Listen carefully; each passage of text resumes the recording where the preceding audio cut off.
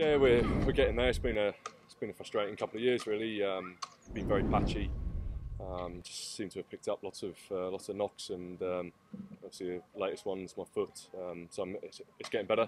Obviously hoping to be back fit with a bit of luck for that. Hopefully make that game on May 18th, and should be back fit for that. It's been I think at points been a frustrating year. I think probably looking back, there's a couple of games there where bonus points and things like that. So it just shows how they add up at the end of the season. So obviously now the most important thing is that we make Europe. You look at it's always been a massive target of mine. I think that's where my frustrations have been. Obviously, just the last couple of seasons. It's just been a bit of a hell for me, to be honest. It'd just be nice to string some games together, because I seem to get a few games together, and I feel like I'm playing well, and then I pick up something. So obviously that World Cup is a pinnacle for me. I played in 2015.